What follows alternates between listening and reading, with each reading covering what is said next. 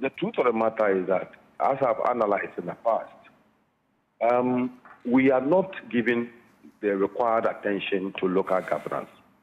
If we are, almost 95% of our problems will be solved.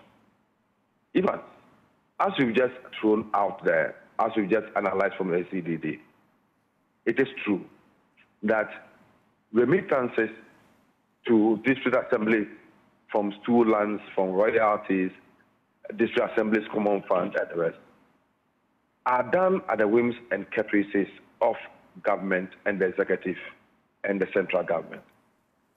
What is even required by law, statutorily, they don't even do it.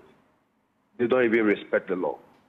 But for the fact that some of our colleagues even went to the Supreme Court to seek a declaration on what constitutes total national revenue and whether government has the right to cap the district assemblies, common fund, and the rest, government will have done what he wanted to do without consulting with assembly, without considering the fact that development, per se, emanates and starts from the grassroots.